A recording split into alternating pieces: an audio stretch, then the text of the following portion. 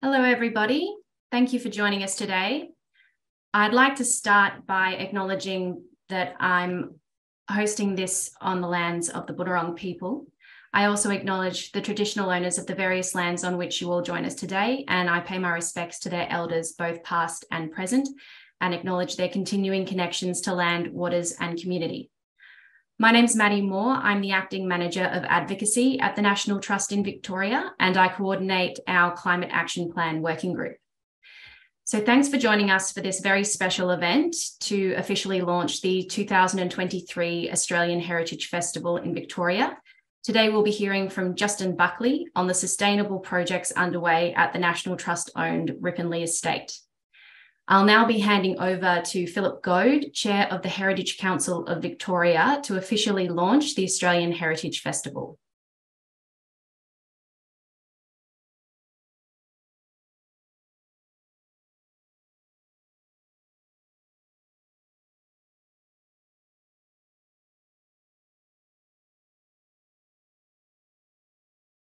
Hello, I'm Professor Philip Goad, Chair of the Heritage Council of Victoria. So welcome to the 2023 Australian Heritage Festival, the country's largest community-based heritage celebration. The festival begins on Tuesday, the 18th of April, the International Day for Monuments and Sites, and it will conclude on Thursday, the 18th of May, the International Day for Museums. Now, before I officially launch this year's festival, in the spirit of reconciliation, I'd like to acknowledge the traditional custodians of country throughout Australia and their connections to land, sea, and community. I wish to acknowledge that I'm speaking to you today on the lands of the people of the Kulin Nation, and we pay our respects to their elders, past, present, and emerging, and extend that respect to all Aboriginal and Torres Strait Islander peoples today. The 2023 Heritage Festival is delivered by the National Trust and is proudly sponsored by the Heritage Council of Victoria. Over the next few weeks, over 500,000 people will experience heritage sites and events around the country. In Victoria, the festival is comprised of events from across the state organised by National Trust properties and branches, community groups, local councils, traditional owner groups, individuals and other organisations. Now, the Heritage Council is an independent statutory body which recognises, protects and celebrates Victoria's cultural heritage. The Council advises the government and others on how to conserve and protect historically important objects and places for the enjoyment of future and current generations. The Heritage Festival is all about sharing with others our passion for and fascination with heritage. This year, the 2023 theme of the festival, Shared Stories, invites communities to discover the hidden tales about Victoria's cultural heritage. And I'd encourage you all to engage with events that tell those stories. I'd like to thank you all for taking the time to experience our state's heritage firsthand, and I'd like to especially extend my thanks to the many, many volunteers who make this festival possible. Please enjoy this month-long celebration of heritage.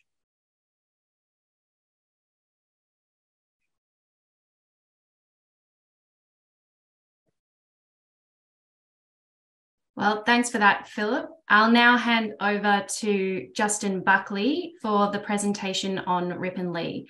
Justin Buckley is our Executive Manager of South City Properties and Manager of National Trust Gardens. Take it away, Justin. Thank you, Maddie, and hello, everybody. Great to be here. I will just share my screen if you give me one sec.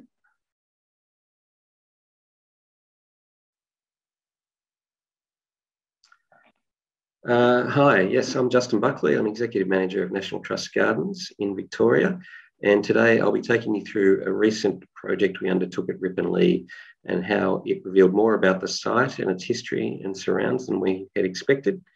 Water was central to this project, and as you'll see, water is central to just about everything and the stories of Rippon Lea. I'd like to start by acknowledging that I'm coming to you from the lands of the Bunurong people, and I pay my respects to their elders past and present. For those of you unfamiliar with Rippon Lea Estate, I'll start by giving an overview of the site and its major features. Today, Rippon Lea covers 14 acres located in Bayside, Melbourne. It's 6 kilometres from the Melbourne CBD and less than 2 kilometres from Port Phillip Bay.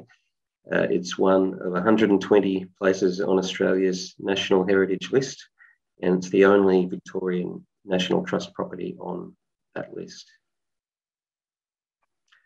Rippon Lea was the home of Sir Frederick Goad and his family, a very wealthy merchant family in the soft furnishings trade. Goad later became a politician. He held several ministries in the Victorian colony, and he was also elected to Australia's first federal parliament as a senator in 1901. As you can see, Rippon Lea has a very large and impressive mansion, complete with tower, ballroom, and 19th century kitchens. What's a little different about Rippon Lea to other similar places is just how intact the garden and the grounds are. Almost the entire 19th century ornamental pleasure garden survives, including most of the outbuildings and structures from this time, which is very unusual for these large suburban mansions. As a garden team, we're particularly proud to say that Rippon Lea is primarily significant for its garden. For me, the crowning glory of Rippon Lea would have to be the fernery. It's one of the world's great surviving ferneries, really on an impressive scale. It's 40 metres long with a fern gully and grotto excavated well below the ground throughout it. We have one of the original sort of surviving 19th century conservatories showing just how much the garden was also incorporated into the house. You could leave the dining room, step directly into a conservatory, which would take you through to the glassed ballroom, which would take you direct to the fernery itself. They really were proud of their garden and brought it inside with them. There was a significant working side to the property as well. What's left of that today includes a heritage orchard with 120 different varieties of apple and pear. Of course, it wouldn't be a grand Victorian garden without a grotto and rockwork, and such as this cave that takes you behind the waterfall with views out across the lake. There was a lookout tower built on top of the grotto that has views across Port Phillip Bay. The 1930s swimming pool was really the only major change that's happened to the garden. That was an addition by the last owner, Louisa Jones, when she inherited the property in the 1930s. It's built on the site of the original ballroom and is the focus of our functions and events today.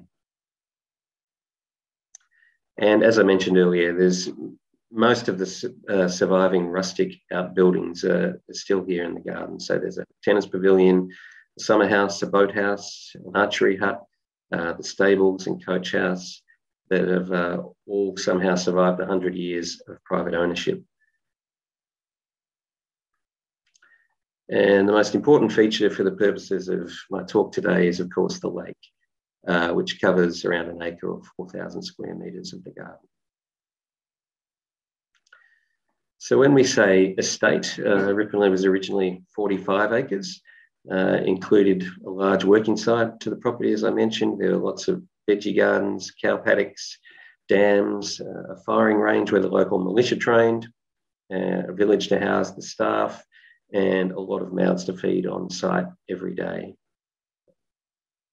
And I've got another view here of the working garden. There's a big orchard laid out in the shape of a wagon wheel at the front left of that photo, including areas netted and under glass. And most of this part of the property was what was subdivided and lost in the early 20th century.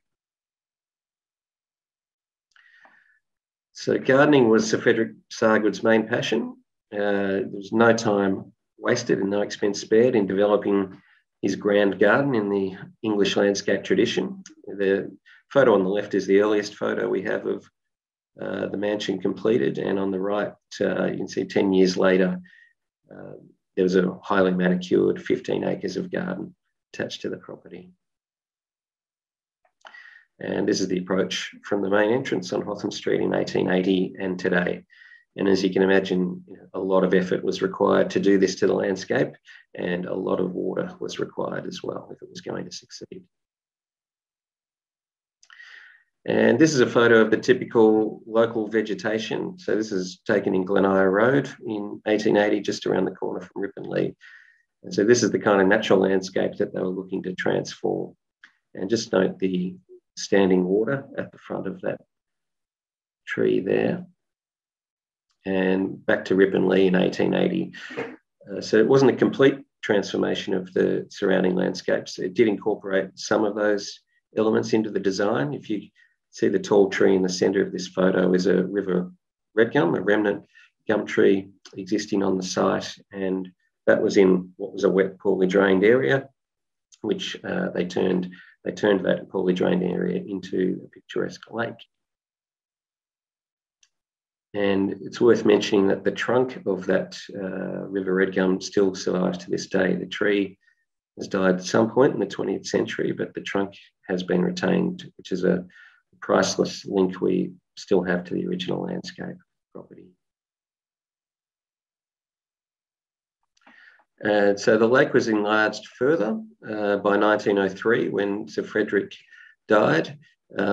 Importantly, the lake is more than an ornamental feature. Its primary purpose is a storage reservoir for the garden's irrigation supply. At a time, Sir Goad was Commissioner for Water in the colony and was able to draw, we presume, on a lot of government expertise and apply this to his own needs in his garden.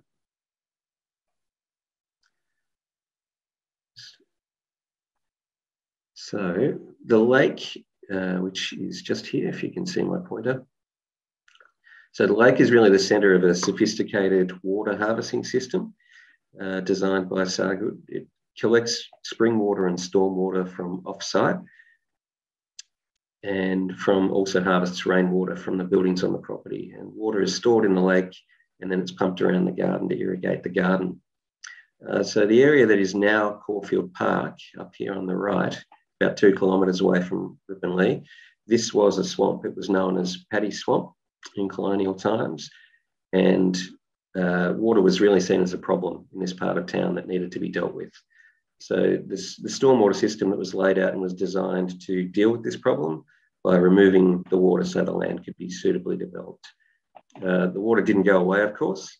The natural waterways of the southeast were effectively buried and paved over with streams now running underground.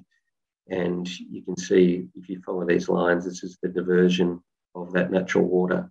And the Rippon Lea Lake is an artificial diversion and loop within that modified natural system. Now, the effort and expense of doing this really can't be overstated, especially on a private property. This is a map of Sir Goad's irrigation and drainage system from the 1880s. The lake itself is here to the left, and if you can hopefully make out on your screens all these diagonal lines that are running right the way across the map. These are subsurface drains designed to carry groundwater and stormwater across 45 acres of property, and many of these pipes are several metres underground. It was a huge undertaking. And even today, many of these pipes, you can make out the lines on. This is the reduced size of Rippon Lea as it is today. But the drainage is still crucial to the conservation of the site. If these pipes don't get maintained and they block up, water backs up and floods the mansion. And of course, the main problem with having 150-year-old pipes in a 150-year-old garden is tree roots. So they're our biggest problem, and maintaining the drains here has always been a unique part of being a gardener at Rippon Lea, as demonstrated here by Daniel from the garden team, who's been hard at work getting those pipes flowing again. Now, there's literally dozens of pits and hundreds of metres of pipe to be maintained across the property. And this has become increasingly difficult. It's expensive, it's dangerous. It's a lot to ask of people. It's not very sophisticated. You're effectively sticking a big corkscrew down the pipes and pulling out the tree roots by hand. And much of it is confined space entry work, and some of it, such as in a pit like this, you're actually working 3 metres underground to do that. So in order to deal with this, we applied for an Australian Heritage Grant through the federal government. And that was the start of this project I'm describing today. So it was a pretty simple proposition to begin with. We wanted to reline the original drainage pipes. We didn't want to be digging up the garden, putting in new modern systems that would be very destructive. So relining was the answer. And here's a before and after shot of that work that's happened here at the site. No diggings required. They can do it all from above ground. Pretty straightforward and problem solved. But an equally important outcome for this project was to try and find a way to interpret the system, which is basically just a way of saying, finding a way to tell people about the system. We knew we had an amazing engineering feat, a bit of a marvel really, here on site, quite unique, certainly for a private property, but it's almost entirely hidden from view. So aside from a few maps, such as this one that we had, and plans of the drainage, we had nothing we could actually show people. So really the most challenging part of the project became answering the question, how do you show people something that they can't see? And we were fortunate to come across a team from Monash University who've been tackling this very problem, and they agreed to take on the project with us. They'd been looking not only at ways to reveal heritage that is hidden, but also they'd also put a lot of research into mapping the changes that have occurred to the landscape and waterways of southeast Melbourne. Now, it's hard to do justice to that work that they've done in a few minutes here, and I'll refer later to where you can find more detailed information. But in short, their work it's essentially building an underground atlas of the city, and this then becomes a strategy to present new narratives and reveal more than the traditional wealthy white man does something incredible heritage narrative of years past. And it also helps to reveal the multiple and interconnected layers that there are at play in these heritage stories. So, get my pointer back. So the first layer to be revealed, I guess, is the wider landscape that Rippon Lea sits within. So this is a map of colonial Melbourne CBD. It's up here to the top. Rippon Lea sits just off the map around here. Now, it can be counterintuitive if you're familiar with gardening in the dry, sandy soils of southeast Melbourne, but this was a wet landscape. So there are wetlands and chains of ponds covered a large area from Port Melbourne all the way around to Elwood that's covered by this map. And Albert Park Lake, which is here, is really one of the few surviving examples of this. As I mentioned earlier, water was seen as a problem that needed to be solved. And if we go back a little further in time, there's been far greater changes to this part of the world in the not too distant past. So current research suggests that between 1,000 to 3,000 years ago, Port Phillip Bay was actually a grassy plain. So this is Port Phillip here, that became inundated by the sea. And this research that actually aligns with stories that the Bunurong people have passed down since that time, and it's been described as a time of chaos. And so here's what's now the shoreline of the bay today. This whole area was a grassy plain, and the Yarra flowed down through it into a lake which would sit roughly east of where Queenscliff is now. So not that long ago, rather than being a couple of kilometres from the ocean, as it is today, you would have been able to walk in a straight line from Rippon Lea to Port Arlington, basically, crossing the Yarra River on the way. Now, zooming in a little closer to the local Rippon Lea landscape, and this slide shows why Sargood went to such expense in installing all that drainage across a 45-acre property. This is Rippon Lea. The original outline of it is the larger those pink squares, and as it is today, the hatched section.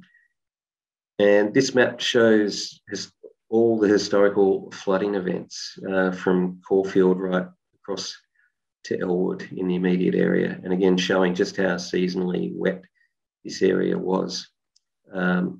Caulfield Park again is up here to the east, what was Paddy's Swamp, and these blue lines show you where the stormwater system was built to take that excess water and to try and deal with that flooding and enable the land to be developed. And to the south of where we are here too, it's worth mentioning, this is the Elster Creek area that flows into Elwood Canal today. So now nearly all of this water, it's still there, but it now flows underground.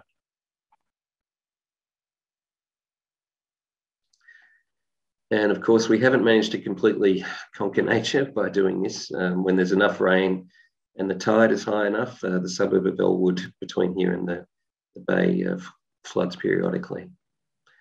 Recently as 2016.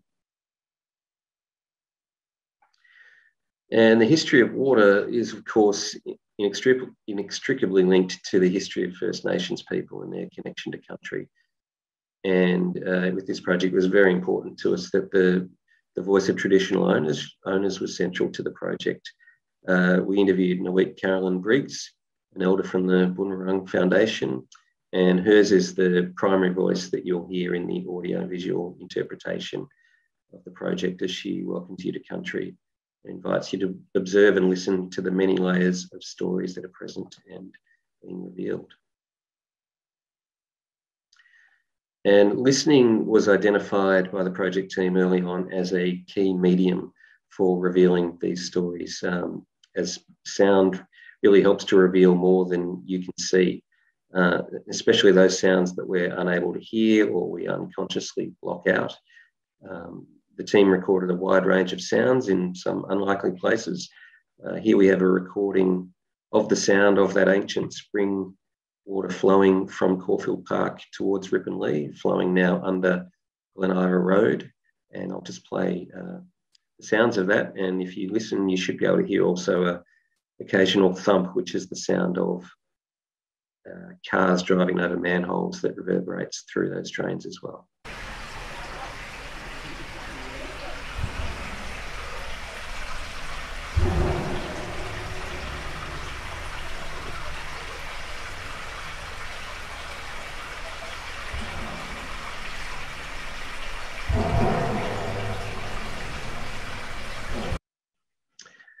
And they also used hydrophones, which are microphones that can be used underwater. So, yeah, they capture sounds beneath water. And we've got some footage and sound here of recording taken within the lake. So if you're standing by the lake, as far as we're aware, it's all still and silent. But actually, when you drop a hydrophone in the lake, it's all kinds of life. Buzzing and whirring beneath the surface there that help with the capture.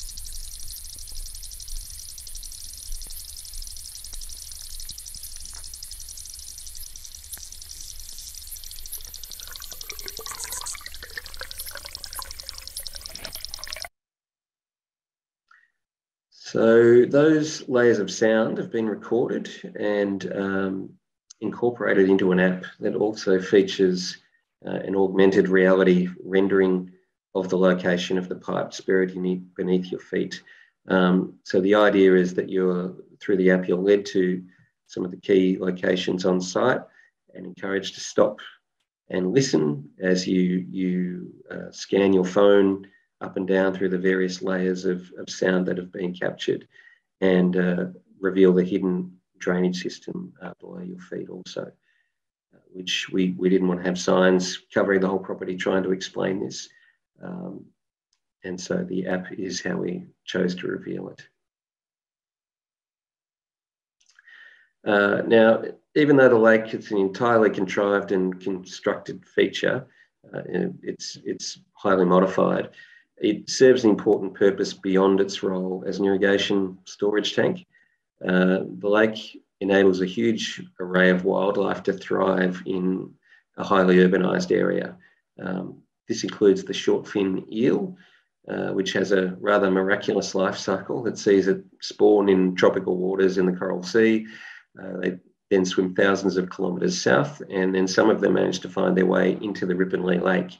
Now, to do this, they have to swim into the bay, swim up the stormwater drainage system, and navigate their way through the same drains that we've been describing. And then somehow we assume that they've actually got to make it the last part of that trek overland to actually find the lake.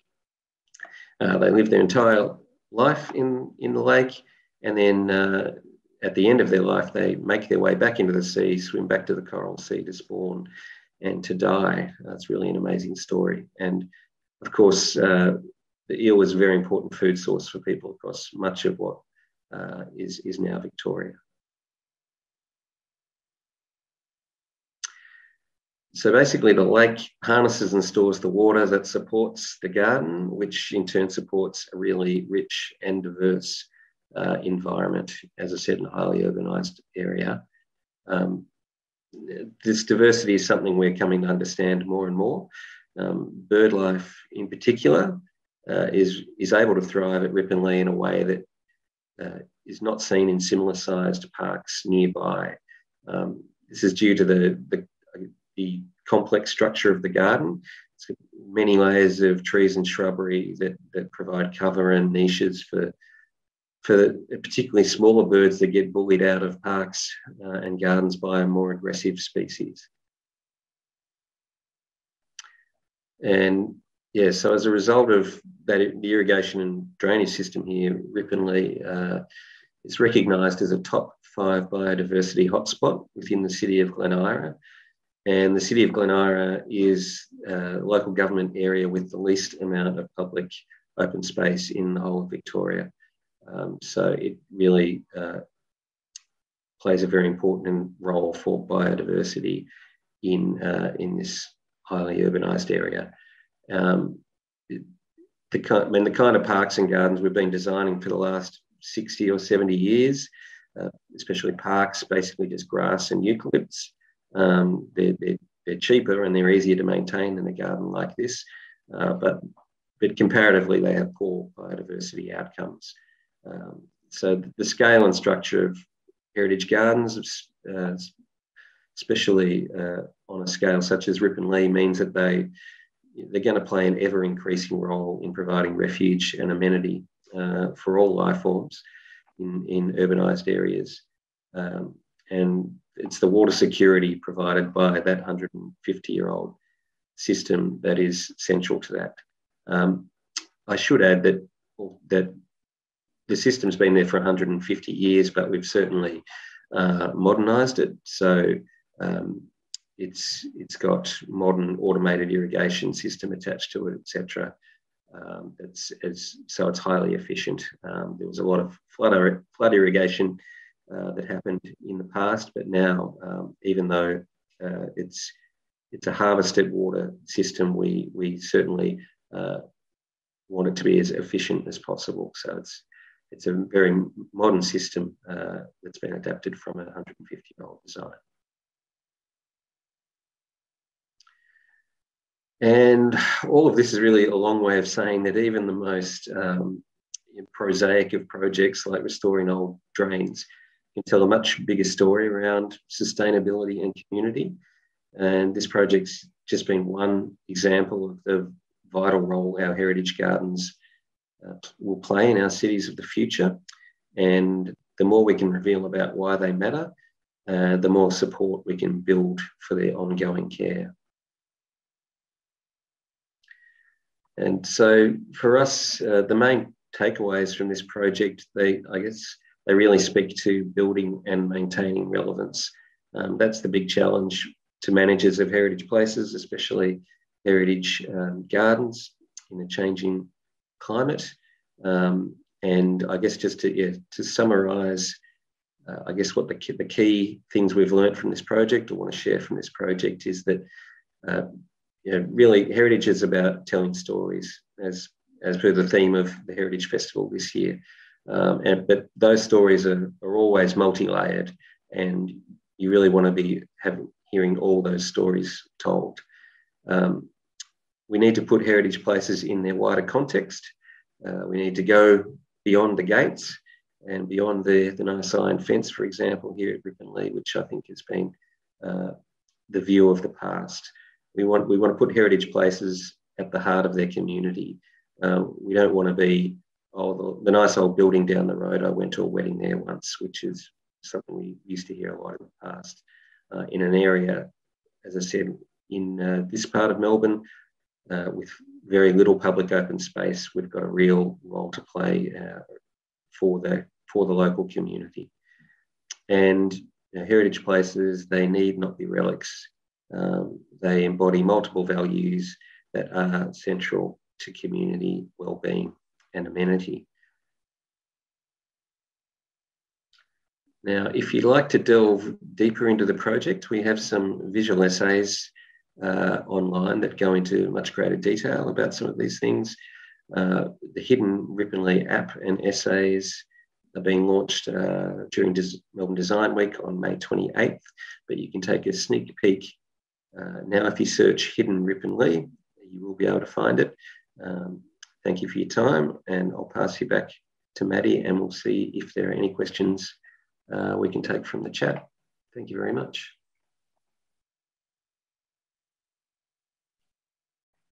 Well, thanks very much for that, Justin. That was a fantastic presentation on the interpretation that we're working on at Rippon Lea, and a really great story, I think, of historic sustainability and how we can make that relevant now and utilise the tools that we have received from some really incredible engineering of the past.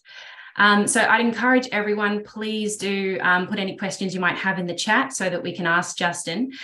Just to kick us off, I've got a couple myself. So regarding the extensive nature of these pipe systems at Rippon Lea, when it came to restoration works and maintenance, did there need to be much research done into that, or was there already a very well-established record keeping for these pipe systems? Yeah, it was pretty good, really, compared to some holes we've got in our other records for a property like this that we wish we had. I should also add too that this is really the culmination of 25 years' work. So really modernising and bringing the Sargood irrigation system back to life was identified in the 1990s as a priority here, and of course the Millennium Drought really increased that as a priority. I should also mention, of course, that it fell out of favour for a period in the early 20th century. As potable water was laid out around Melbourne, this system was superseded, I guess, by galvanised pipes connected to the Melbourne water supply that were are a problem for us now as they rust and leak and break. So it's really from the 1980s that the National Trust resurrected this system, and it's taken us 25 years really to get the whole point where we've been able to increase the coverage of the irrigation system. We're 95% self-sufficient for water now, and we've managed to reline the drains, which wasn't even a technology that was around 25 years ago. Fantastic. And we've just had a question about the eels. So how long do they stay in the lakes as part of their lifespan? And are there many eels in the lake? What do they add to the biodiversity from Max? There are many eels in the lake.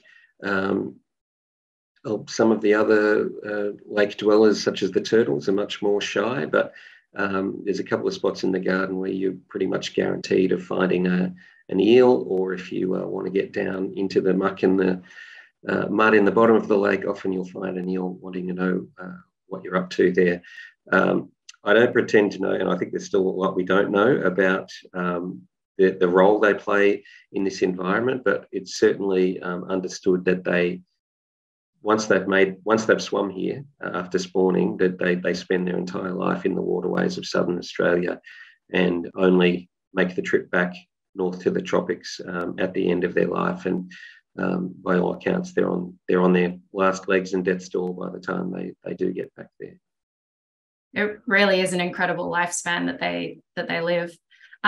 We have another question's come through. Do we know how much water is running through the drain system?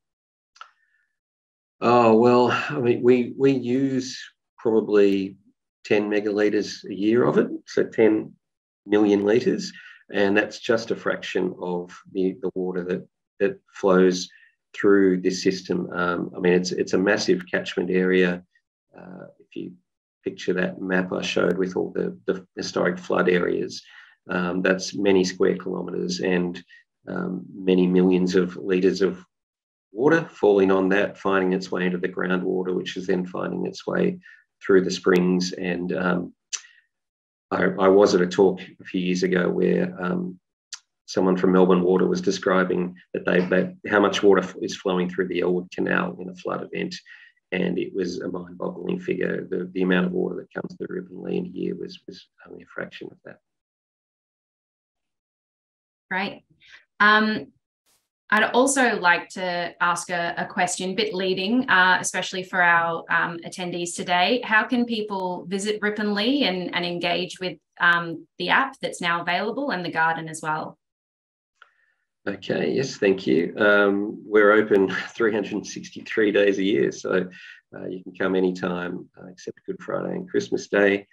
If you're a National Trust member, of course, you have free entry as often as you like, but also we've got a great relationship with the two local councils around us here, being Glen Eira and Port Phillip. And they support their residents to get free garden access, again, as unlimited. So if you do reside within Glen Eira and Port Phillip, I'd encourage you to be a National Trust member, but if you would prefer just to visit Rippon Lea, you can come and sign up to our resident access program at the gatehouse entry. Sorry, just going to take a drink. Yeah, great. Thank you. Okay, well, there don't seem to be any more questions coming in. So I'd just like to thank everybody for joining us today. Really great to kick off the Australian Heritage Festival in this way. And a reminder to everyone too, this is part 1 of 4 webinars that we'll be hosting over the course of the Australian Heritage Festival. So please join us again next Friday, same time, same place, 2 o'clock on Zoom. We'll be learning all about trees and landscape protection with Jelena from our Environmental Heritage Advocate, and Joanna Wells, who's the trees advocate for the National Trust in South Australia.